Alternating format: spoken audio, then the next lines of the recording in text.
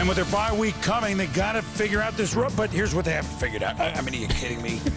Stanford kicker blocks the punt by Mike Cyphers. It leads to an Arian Foster touchdown. But what did I suggest? Get this out of the way. Do it early. Do it early, then play some football.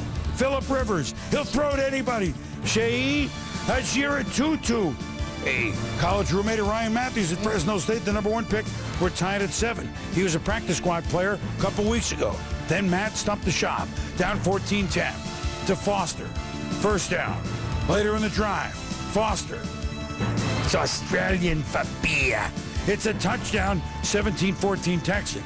Then under a minute to go in the first half, no, Foster. Is he in? Is he not?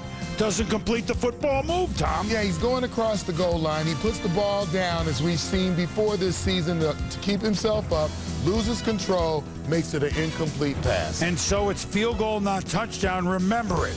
Then Antonio Gates had to sit this one up, but Randy McMichael, remember him with Miami? He used to be a pretty good athletic tight end. How's that for an athletic play? What a great play, sticking the arm out and stabbing the ball. It's a 23-21 lead for Houston, but Rivers to 0-2-2 again, and now the Chargers in front, 29-23.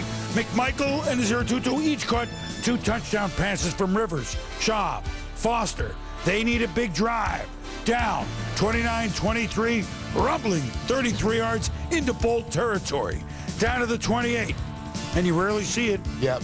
Schaub, Andre Johnson, and into the hands of Paul Oliver, who had a special teams miscue on the opening kickoff, but not here. Well, stumbling forward, you see him trying to secure the football, bounces off his knee to Oliver, maybe the best receiver in the National Football League, but he is human.